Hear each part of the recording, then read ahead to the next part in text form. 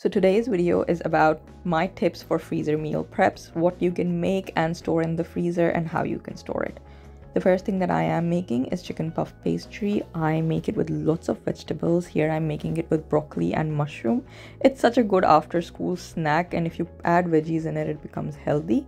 So to store them, I've just brushed it with the eggs and the sesame seeds, and now I'm just layering them on top of a chopping board.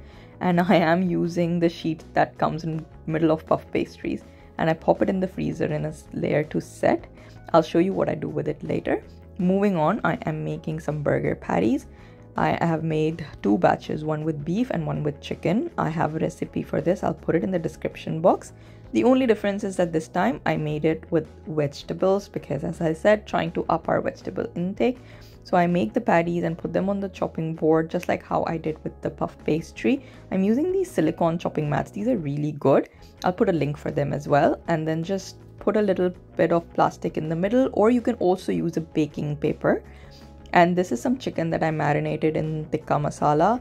And once it was marinated, I put it in the Ziploc bags. Ideally, I should have written on them before freezing, but I freeze them flat. So you can see once I put them in the bag, I flatten them, and this is what everything looks like after it's been frozen overnight. I do leave it overnight and I take it out the next day so that it has frozen rock hard.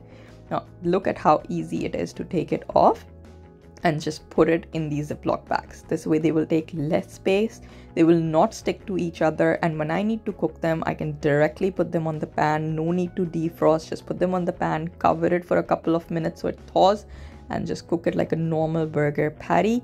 I'm doing the same with my chicken burger patties, putting them in the Ziploc bag. I also add a date to it, even though I know we will consume it within 3 to 4 weeks maximum, I guess. That's how long they last. And then same thing with the chicken puffs, taking them off and putting them in these silicone cutting boards. I use them anywhere to chop my vegetables and meat, and I also use them as like a little sheet to store my stuff. I'll put a link for them in the description box as well. And this is what everything's like. I'm using this little IKEA basket to store everything in. These are some leftover shami kebabs, and all of this goes in my freezer.